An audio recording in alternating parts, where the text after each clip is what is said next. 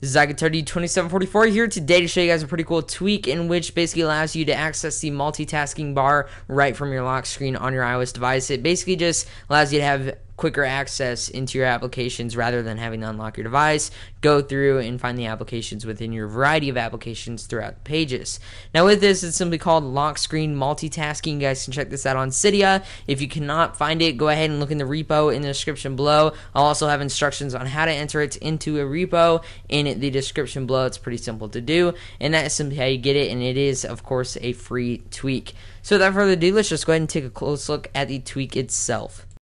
So let's say you want to access Twitter really quickly on your iOS device. You're going to have to slide to unlock. You might have to type in a passcode, search through your applications. Maybe you have tons and tons of pages of applications to search through. Find that application and go ahead and enter it, then wait for it to load up. It's a longer process than you'd think, especially if you want to access it fairly quickly. Now what lock screen multitasking allows you to do is simply double tap on that home button and access that multitasking bar right on the lock screen. Select your application and that is it. You're automatically in that application. Now, if you do have a password, it's going to ask you to enter the passcode before it actually allows you to enter the application itself. So there's no security flaws within this except for the fact that you can see the applications before you unlock the device.